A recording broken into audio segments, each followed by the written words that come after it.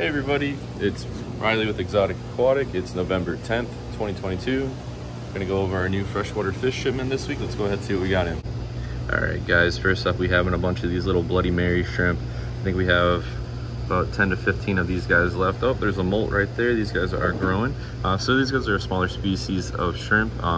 Generally these guys are kept in a tank with just different types of shrimp like them. So we have the red ones. We also get the blue velvets.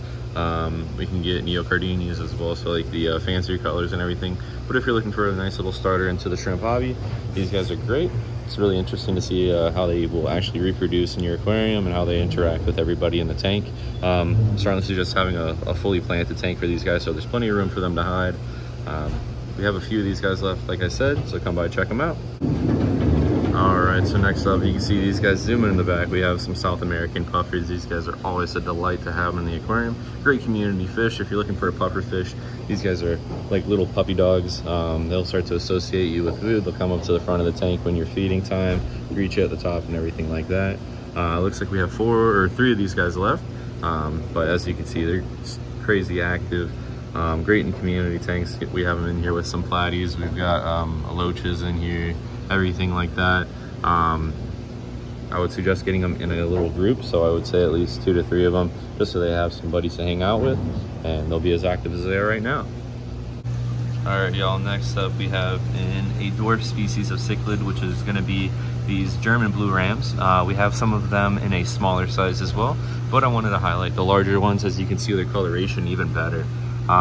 They're coming up to me because I think they're getting food, but if you look at them, they have some absolutely stunning colors. This video does not do them any justice, and once they settle down in your aquarium, they become even brighter. They have some nice blue that goes throughout their face, so like an iridescent blue, so if you have like a nighttime light, that'll definitely glow. But they also have some nice orange and some nice yellow streaking throughout their body. There they are, they're starting to color up a little bit more. Down here we have in some Julii cory cats. If you're looking for a nice schooling fish to kind of clean up your sand bed, gravel and everything like that, these guys are going to pick right through your sand bed and find any excess food and excess nutrients that may be laying around and potentially turn into nitrates. These guys are going to utilize them.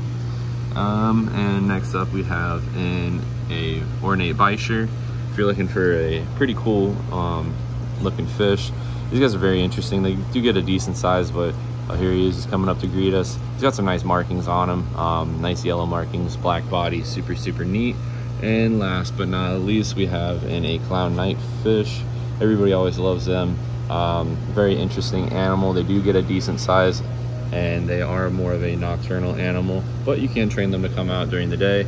They have a really neat way of swimming, so I definitely suggest coming by and checking these guys out and ask us to feed him when you come in, so you can see him, how he reacts to that food. All right, everybody, that's going to be it for this week's video. Please don't forget to subscribe, like, and hit the bell icon to turn on our post notifications. But that'll be it for this week, and I'll see you guys next week.